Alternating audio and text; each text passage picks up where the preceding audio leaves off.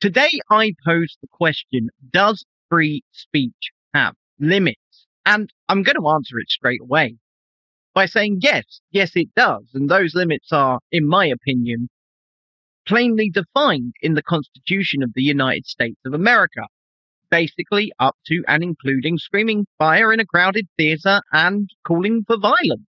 But in Bakersfield, California, just about a week ago, Riddhi Patel, a 28-year-old, I guess, activist, didn't get the memo and doesn't quite understand why she is being charged with, I believe it is 18 felony charges. When Miss Patel appeared before the Bakersfield City Council on the 10th of April this month, she had a lot to say. And unfortunately, I believe rightly, it was decided that her First Amendment rights had very much been surpassed. Now, let's take a look at what she has to say, analyze it, and learn some lessons from it. Hi there, my name is Riddhi Patel. I'm here to speak in support of the City Council introducing a ceasefire resolution, specifically the one United Liberation Front has drafted. I don't have faith that you'll do this. You guys are all horrible human beings, and Jesus probably would have killed you himself. And the thing is, though, it's very clear to me as someone who's been an organizer for the past couple of years that none of you care because you guys don't care about anything happening in Palestine or any other country where oppression occurs because you don't care about the oppression occurring here. First and foremost, what power does the Bakersfield City Council have to force a ceasefire in another country thousands of miles away? Now, it's all well and good calling for it and saying you would like to see it. I think we'd all like to see it. But unfortunately, I don't think that the Bakersfield City Council have the power to force two countries that are fighting one another thousands of miles away to stop fighting one another. So that's my first point.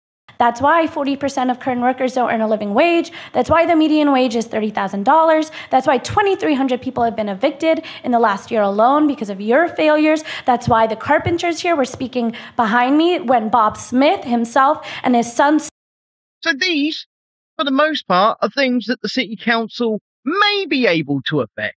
Okay, so let's talk about these. You are in Bakersfield, so let's talk about Bakersfield issue. And it's been kind of a rough start, but she's kind of still within the First Amendment here. I mean, she did say that Jesus would have ended these people. Stupid real estate company, Sage Equities, has been fined $1.3 million by the California Labor Commission for stealing wages from the Carpenters Union. It's why you won't give Leadership Council right to counsel, which Bakersfield residents deserve, and you won't even fund it properly. You'll give it scraps while you give the police, literally a murderer, millions of dollars, while residents who've been evicted that are literally here telling you they've been evicted, you can't give them money to even get the bare minimum of right to counsel. Well, also, once again, local issues, completely agree. Inflammatory language, still within her First Amendment rights, I would say. When the city budget comes up this summer, I know that you guys will vote to increase police funding. And I understand that you guys are all horrible people. But the thing is, 2,300 people being evicted. To be fair, most politicians are horrible people. In the last year, those are votes. And you guys, those are votes to win here in Bakersfield. And while you guys parade Gandhi around as a Hindu holiday called Chaitra Navratri, it starts off this week, I remind you that these holidays that we practice, that other people in the global south practice, believe in violent revolution against their oppressors. And I hope one day somebody brings the guillotine and kills all of you motherfuckers. There you go. There it is. That is a threat. That is a call for violence. She knows this is being broadcast live. There are people in the room, and she is essentially saying it is justified and somebody should go and do this. Thank you. And with that, that is the end of... Got another chance at the dispatch box to continue to mess her life up? Let's take a look. Welcome. Please introduce yourself. And would you lower the mic, please? My name's Riddhi. I'm here to speak on agenda item 71, but also addressing Councilman Smith's comments that he doesn't know what he's talking about with the California Labor Commission. A press release from the State of California Department of Industrial Relations. The Labor Commissioner's office collected $1.3 million in wages and penalties resulting from a prevailing wage assessment against Bakersfield-based subcontractor Grant Construction, employed by Sage Equities. Once again, local issues for local people. Something that the council might be able to affect. The wages collected will compensate 27 workers for unpaid prevailing wages while working on a farm worker housing construction project in the city of Wasco in Kern County. Ms. Patel, this portion is reserved If he gets to respond, I do too, Karen. Then following item 71. Go ahead with 71. The increased criminalization for no need other than you don't like when people come and hold you guys accountable for introducing ceasefire resolutions, because the only escalation in violence has been by you all. And so there's no need to continue. In the last 5 years I've attended city council meetings, there's never been metal detectors, there's never been more cops.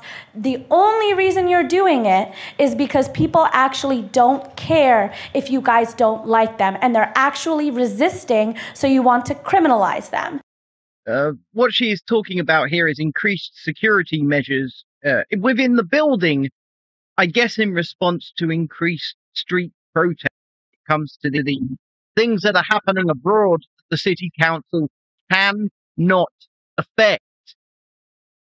Like I said earlier, it would be great if we all could affect and stop the fighting between two countries thousands of miles away. But me, you, the Bakersfield City Council, we do not have the power to do that. The only people that can come to the table and come to an agreement are the two parties that are fighting one another.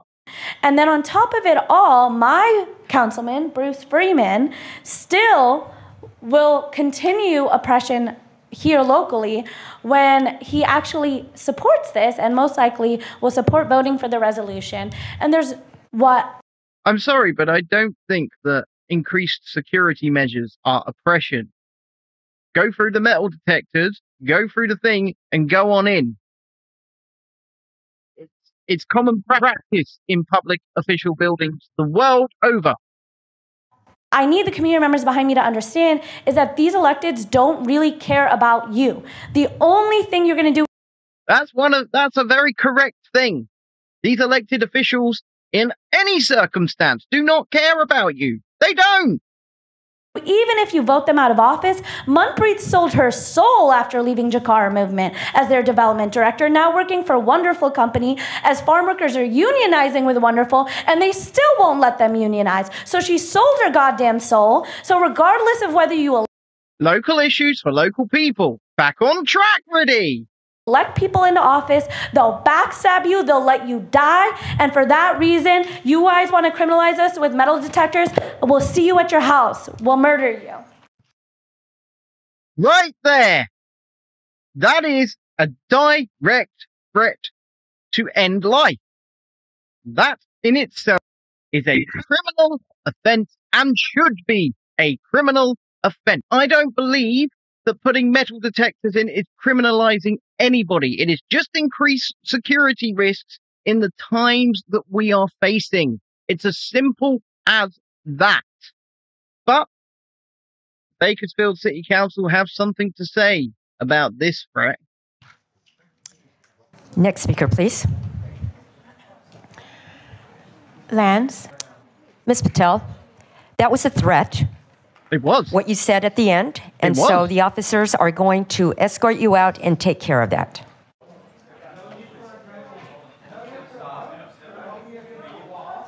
Too right. I absolutely agree with this. Others may not, but I do. This woman has just directly threatened these people and said, we will see you at your houses and we will end you. That is not free speech. That is a direct threat to these people. It's a direct threat to their lives. And do you know what? None of us really like politicians. I don't like politicians. They don't care about us, Miss Patel. You were absolutely right there. However, You cannot directly, on live stream, threaten to end somebody and incite others to end somebody. Because in her first go at the dispatch box, that could have also been construed as a threat. And she was arrested. She was placed into custody, and I believe she was held for 48 hours until this week regarding the woman that threatened to kill several city council members. I'm Sam Hoyle, your neighborhood reporter. Riddhi Patel appeared in court on Friday for a felony arraignment. She is facing 18 charges, 10 of them threatening with intent to terrorize, 8 of which threatening a public official. Now, Patel did plead not guilty. Her bail was set at $1 million. She is due back in court on April 24th at 9 a.m. for one hearing, and then her next hearing is set for April 25th at 8:30 a.m. This is not free speech. This is direct threats and direct incitement. Do I think that they go through with the incitement ones? Probably not, because I think they've got enough on her with the direct threats. But this woman has ruined her life. Bail set at $1 million. $1 million. More hearings to come in the next week or so. I genuinely believe that these activists, especially activists, think that they can just say what they want, threaten who they want, in many cases attack who they want with absolutely no consequence. Now, I'm a firm believer in the concept. In fact, I live in a country where we don't have free speech. We have politicians that pay lip service to the concept of free speech whilst receiving hate speech law. Now, before people go, oh my God, he must not believe in hate speech. Hatred is an emotion that means something different to absolutely everybody. And I just do not believe that there's a way we can legislate against that. We all hate different things, and we shouldn't be legislating against an emotion. Now, if we legislate against things that are tangible, like direct threats, direct calls to action, those are very different things. Those are statements of intent. Those are telling people, yes, we are coming to your house to do this. That is bang to rights as far as I am concerned. But I'm a firm believer that we should be able to express opinions as broadly as we want. And yes, uncouth opinions that even I despise as well.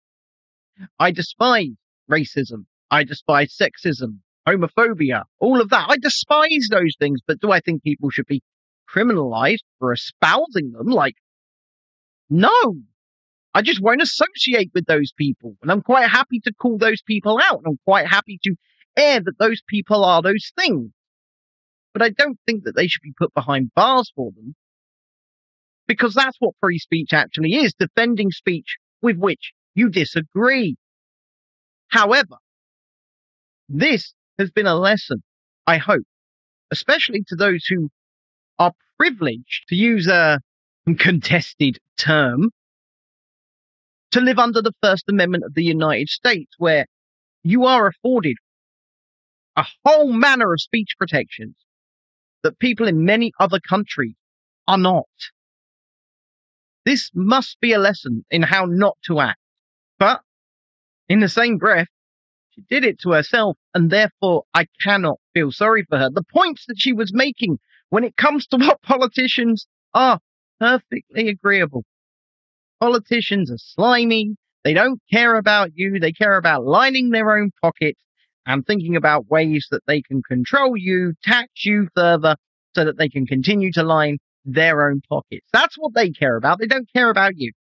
But you can't, especially in a situation that is live streamed globally, go making direct threats and overt incitement. Let this be a lesson.